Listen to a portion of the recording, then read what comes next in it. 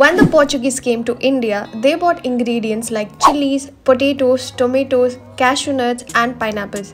These ingredients changed Indian food, making it spicy and more flavorful. Now, these ingredients have become a staple in many Indian dishes and desserts. Apart from getting these crops to India, one of the prominent influences of the Portuguese we can see is in Indian cooking through Goan cuisine. The Portuguese settled in Goa in the early 16th century and influenced the Goan cooking style. Goan cuisine blends Portuguese cooking methods and ingredients with Indian spices, creating dishes like vindaloo, bibinka, and sorpatel.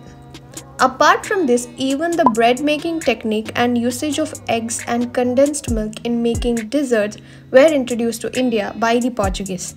Food marination techniques that uses vinegar is also found in Goan cuisine and coastal